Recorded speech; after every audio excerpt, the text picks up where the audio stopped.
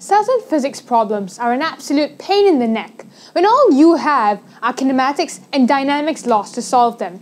Seeing things in a completely new perspective, in terms of work and energy, greatly simplifies the way we understand the world around us. You're not convinced? Well then do I have a challenge for you. Try solving this problem using solely dynamics and kinematics laws. Suppose I have a frictionless track shaped like this. The height of the track is h. I release a block from rest at the top of the track and wish to know its velocity at point A, a height ha above the ground. So find it.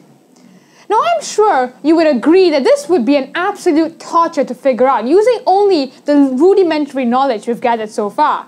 Knowledge of WEP would make problems like these far easier to solve, and we shall see how in the lectures to come. So not to worry, this question will be answered by the end of the topic. Let's get started.